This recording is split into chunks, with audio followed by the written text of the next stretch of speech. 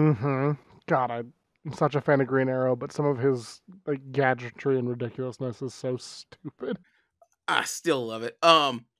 There is there's something with Green Arrow. So he's like, "Why do you have a glove arrow? Because I want to punch something, but it's over there." I think he legit says that to somebody.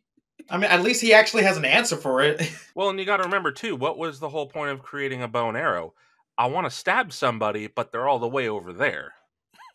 I just can't believe he went with the Arrow Cave and the Arrowcar when Quiver was right there. And I love that. Oh man. I am not the first person to make that. It's in a comic. I cannot It's in take credit for that. Injustice. It's in the Injustice comics.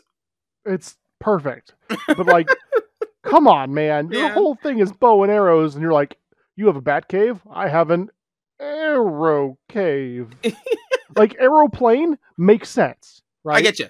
That's a fun play on words. But come on. Come on, no, Quiver would have been the better way to go on this one. So we're getting a little too far into this gimmick, aren't we? No, we're not far enough in. That's the problem. He didn't commit. It's everyone else who is wrong. Arrow Cave is genius.